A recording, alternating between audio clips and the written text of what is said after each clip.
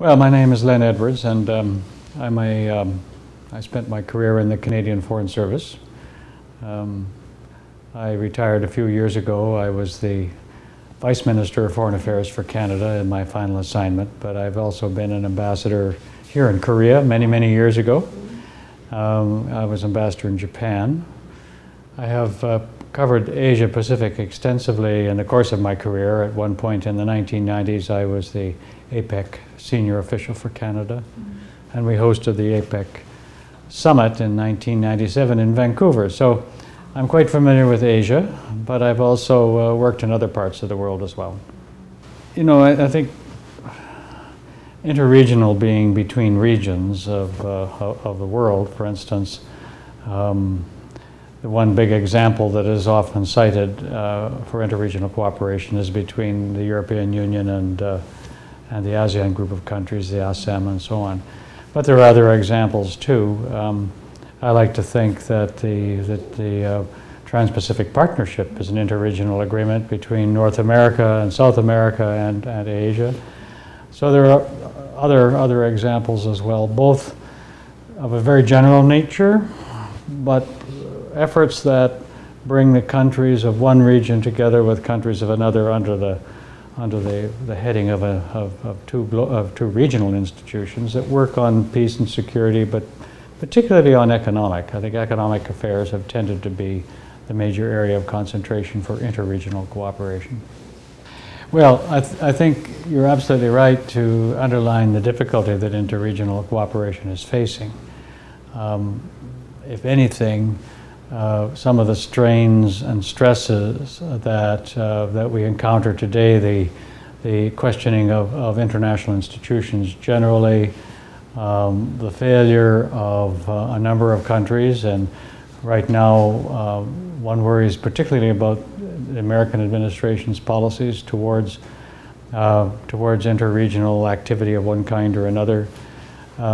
These are putting a high price, I think, on the need for more effort on interregionalism. But I'm not optimistic in the sense that I think the efforts that will be required are greater than we've had before. The environment is simply not especially positive, but it does mean we have to take steps where we can. And if you look at the different regions, I'm not very positive about the North American region as a partner right now because of the strains present in the region now with the renegotiation of the NAFTA basically at the request of the Trump administration. We are finding generally that countries like Canada and Mexico are very preoccupied with regional cooperation. That's been part of our makeup for several decades. So to kind of reach out for interregional cooperation is tough. There's no question in my mind that Asia remains probably the best region for leadership now in promoting interregional cooperation. And I guess you could say within Asia, Northeast Asia and South Asia, there are two different regions, even though we talk about the Indo-Pacific, Northeast Asia. So I think that if countries like Korea can promote interregional cooperation from Northeast Asia down into South Asia, that it will, at a time of stress on interregionalism, this will stand as a positive example. So when the world returns to a better place for interregionalism, these initiatives will stand out. Well, it's a very troublesome relationship right now. It has been for several years, and I've always believed that this relationship will be sorted out between the two major powers, China and the United States, over time. And it has led to increased tensions. The economic tensions have tended to be downplayed. Security tensions have been raised. But it's very worrisome now that the so-called trade war that seems to be emerging between the United States and China, I think is a very unsettling feature, and one which could overlap on the relationship generally that needs very, very careful management by leaders in Beijing and Washington as they sort out this new strategic relationship that they need to work out. The rest of us are bystanders. We are not going to help with that. That has to be worked out between the principal players. But what we can do is that we can ensure that through initiatives like interregional cooperation and so on, that we and dealing with small issues that create larger problems, little security issues or economic issues, that we make sure that the international playing field is absent any, to the extent that we can affect them, that it's as positive as possible, so that the two great powers can work out their relationship over the longer term.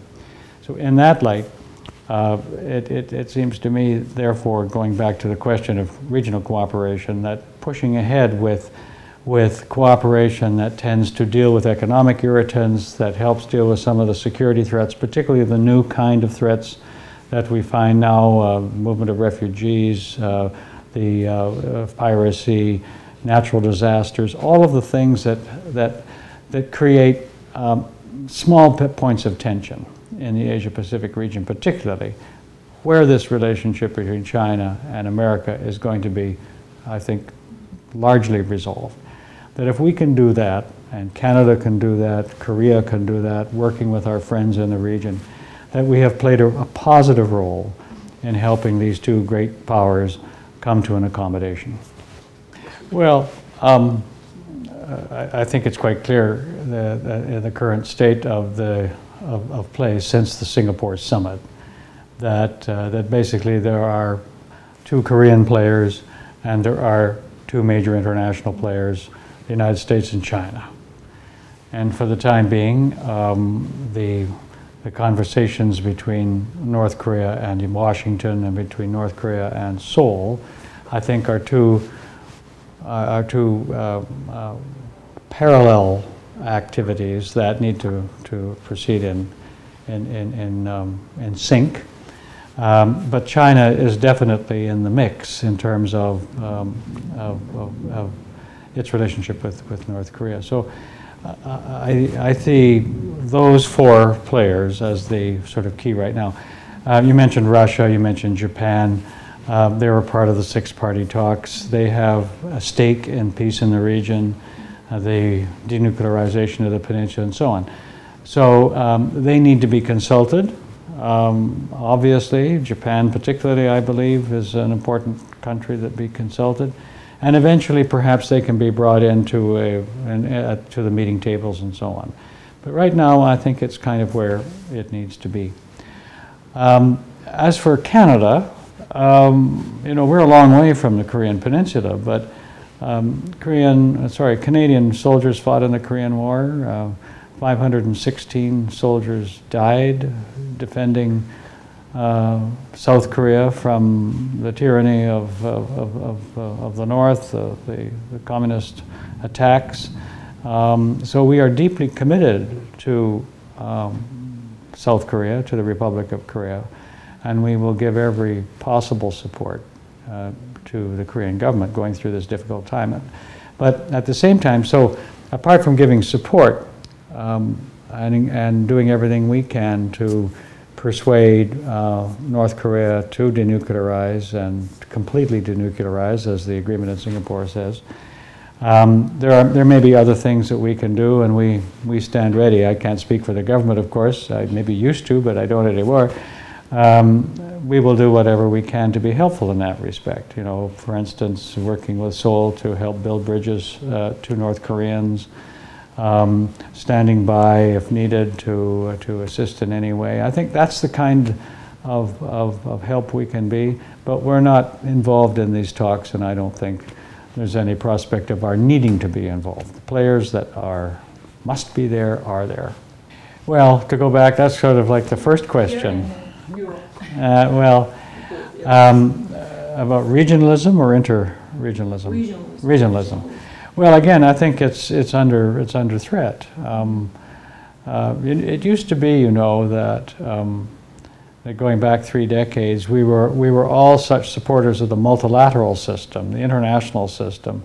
Particularly, I was working on trade issues at the time, and we believed that the World Trade Organization, as it became, or the GATT in those days, should be the single place where we do trade agreements and so forth. They needed to be multilateral, and, you know, most favored nation. All of the principles that were set up for the GATT after the Second World War. And we saw a lot of regional trading agreements spring up at the time, and there was concern that this would undermine the multilateral system.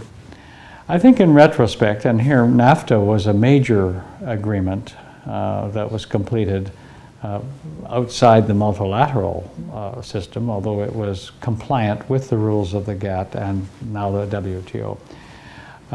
There was a feeling that somehow this was undermining.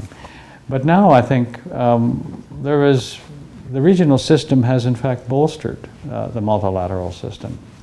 And so strong regionalism, providing it is consistent with the international principles that we've set for ourselves, is actually a strong building block for good institutions, good governance internationally, by not only having a multilateral framework, but also regional frameworks that are consistent with.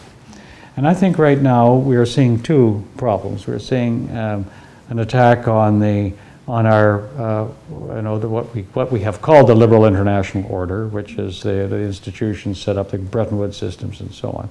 We're seeing those threatened. We are seeing breakdown even in countries that have benefited from it, like Canada, like the United States and other places.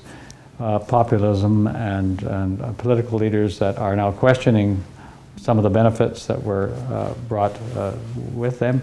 And that's affecting regionalism. I mean, we see what I was describing, what's happened in North America, the renegotiation of the NAFTA, the threatened tariffs by the Trump administration on automobiles in Canada and Mexico, the action taken on steel and aluminum. It's very chaotic, and it's very, very troubling. So I'm hopeful that regionalism can still be, where it is strong, and I think it is strong here in Asia, can still thrive and prosper and serve as an example of the kind of, you know, regional activities that are needed, approaches that are needed to sustain our international structures. And we need them, you know, they have to be based on a value systems and so on that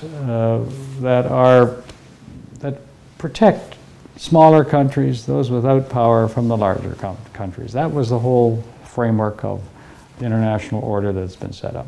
Of course, democracy is hugely important. Not all countries these days are democratic. So I think countries like Canada and Korea, as champions of democratic systems, champions of the order that have been so important to us, both in economic and security terms, we need to work very hard together to make the changes in the international system that keep them relevant. And regionalism is one of the tools we can use, but it is tough these days. Well, this conference this year, I think it's already doing a superb job. It's covering so many issues that cut across, you know, the kinds of things that support peace, the irritants that undermine peace, and prosperity. I think if there is one area that and it's a tricky one, and that is to go back to the question you asked about the relationship between the United States and China. Can the forum tackle a few items or a few areas that actually deal with the kinds of points of friction that divide the United States from China at a time when they are contending for power, the current hegemon and the rising one. And I think, you know, it goes back to your question about what we can do, but if we can engage out in discussions which include China, which include United States representatives, about some of the issues that trouble us, the rest of us, and that we believe need to be regulated and sorted out between these two powers. I think that could be helpful.